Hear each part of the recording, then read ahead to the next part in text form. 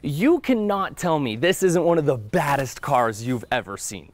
It's called an Excalibur, and only about 3,500 were ever assembled, and they were all made right here in Milwaukee.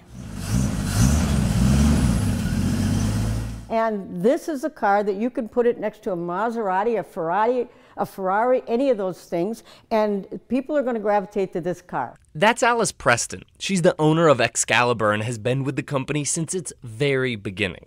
I still have a lead foot. I still like the excitement of driving an early car.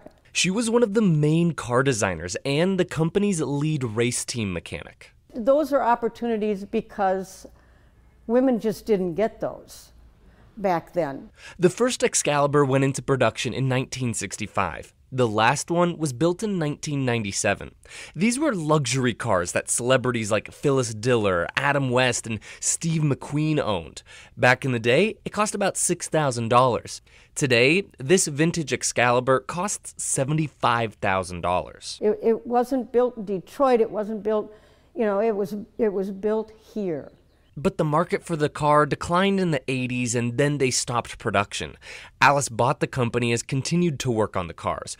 But after nearly 60 years, she's ready to retire. All the intellectual property, all the trademarks, all the molds, the rights to everything.